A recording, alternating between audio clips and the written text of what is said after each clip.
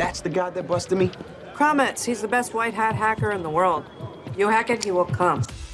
That is a scene from tonight's premiere of CSI Cyber on CBS. And right now we have two of the stars of the show. Brand new Oscar winner Patricia Arquette. How does that sound, Patricia? Sounds pretty good. I thought so. And Shad working next side to Academy Award winner. How does that sound? It's a blessing. I love it. I love it. Congratulations on this new show. And you know, it couldn't come at a better time because everybody has a smart device. Are you guys going to make us scared to death about all this stuff going on? It's not just our phones. It's the way whole corporations work with emails, our whole banking systems.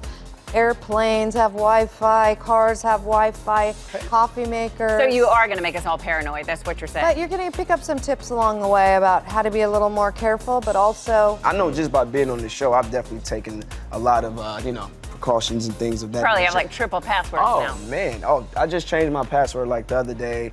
I keep my phone face down. I get nervous even if I'm not FaceTiming. Just the fact that it's on and my phone is synced. Yeah, put face down. There you go. Put mine down. Yeah. So like right now, your phones are at risk if you're synced up to Wi-Fi. Right. Patricia, where is your Oscar? Can I just real quick, I hate to backtrack. Where's your Oscar? Well, the first night I tried to sleep with it in bed with me. And it's really hard and not a great cuddler. So then I put it next to the bed, but it's been moving around our house.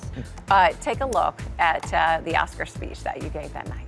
It's our time to have wage equality once and for all and equal rights for women in the United States of America.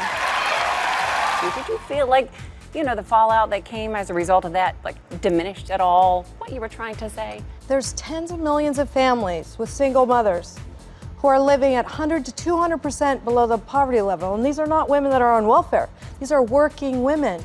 How different would their life be if they were making an extra 40, 60 cents to the dollar? We can't do this to our kids anymore. Very true, very true. We showed a clip of Patricia's Oscar speech. There's only fair we show a clip of you. Oh. Yeah, we have this massive ET you know, vault. the ET vault is no joke. Flashback to your being 15 years old as the artist formerly known as Little Bow Wow. Really? On the set of Like Mike. Take a look at this.